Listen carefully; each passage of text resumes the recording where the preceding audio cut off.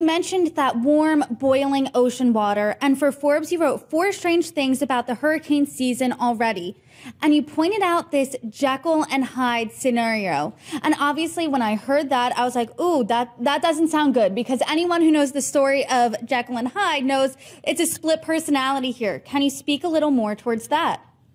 Well, what I mean by that is that we have entered an El Nino when the waters in the Central Pacific Ocean are warmer than normal. We've been in a La Nina pattern, a cooler than normal pattern for the last several years. El Nino usually means, on average, less hurricane activity in the Atlantic. I mean, it's a sort of complex connection between the ocean waters and the Pacific and how it affects the atmospheric patterns and jet stream patterns everywhere around the world. But counter to that tendency for El Nino to want to sort of suppress hurricane activity, these warm waters that we've been talking about, Brittany. And again, I use boiling metaphorically, but they're just very warm. And so if hurricanes do form, and they will, we will get tropical storms and hurricanes forming this year. They have quite a bit of warm water and likely deeper ocean water that's warm to tap into. And that, from a meteorological perspective, I'm a meteorologist, that always concerns me when hurricanes have this rich pool of warm water. And I've also been looking at some of the steering patterns where the location of the high pressure in the Atlantic is. And right now I'm seeing some things that concern me about even how those storms could move once they form. Sometimes the position of that high can lead to more what I call fish storms. They just go out to the sea. But in some cases, they actually come a bit closer to the U.S. And so I'm watching how that pattern evolves as well. So what you're saying is this warm water ammunition for these storms? Oh, it's absolutely. Hurricanes feed off of warm water. That's why they typically die when they move inland or even move over cooler waters. If you look at the water temperatures, and in that article that you mentioned that I wrote, I actually shared a map from a colleague of mine that tweeted a map of the sea surface temperatures around the world.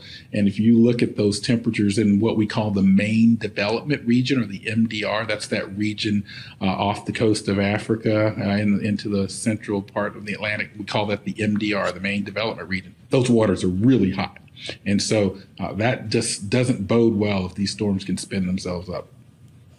You also noted in that piece for Forbes that hurricane season starts June 1. On June 2, we saw a named storm, Tropical Storm Arlene. Is it normal for a storm to form this early in the season? No, it's not. It was a little early. And now typically the first named storm comes later in June, probably the third week of June.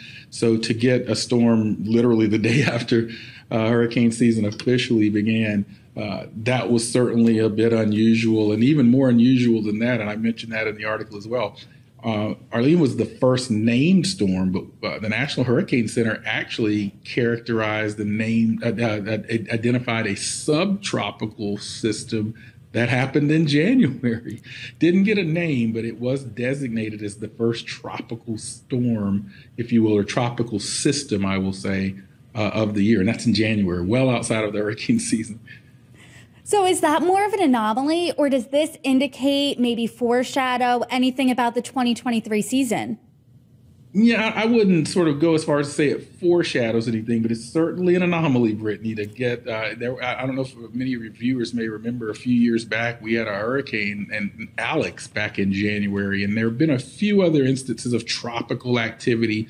What that says to me, it doesn't say necessarily much about what to expect for this season, but what it says to me is that it continues to be a scenario where a hurricane season, quote unquote, may be meaningless, because we are seeing tropical storms now happen before June, for example, and after December, after November 30th, when the season technically ends. And so I have been keeping an eye on and have written in the past in Forbes about whether the concept of hurricane season is obsolete or becoming so.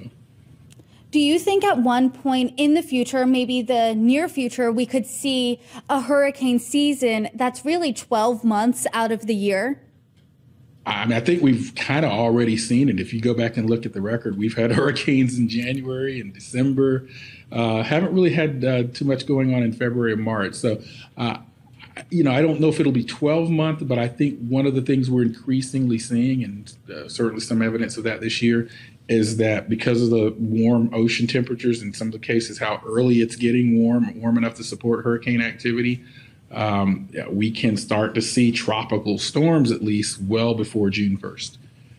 Dr. Shepard, I always enjoy having you on, and whenever you come on, you always leave our viewers with a piece of advice. I know you gave some advice at the top, but at the end here, as we wrap, what's that one piece, the most important piece of advice you can leave the viewers as we start the hurricane season of 2023? Well, I'm gonna violate your guidance here. Give two quick ones. One is perfect.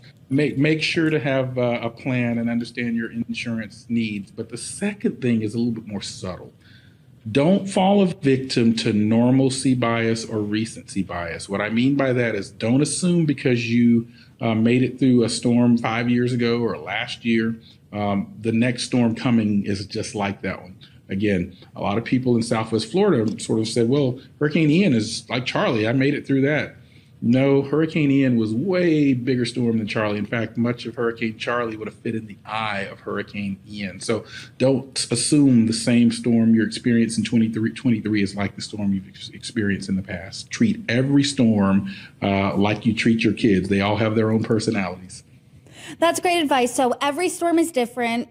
Is that how people should be approaching this hurricane season? You should be approaching it as every storm is different, and in some ways, this newer generation of storms may be exhibiting some behavior that we haven't seen in the past because of those warmer ocean temperatures and sort of shifts that we're seeing in our climate system. Dr. Marshall Shepard, per usual, thank you so much for joining me.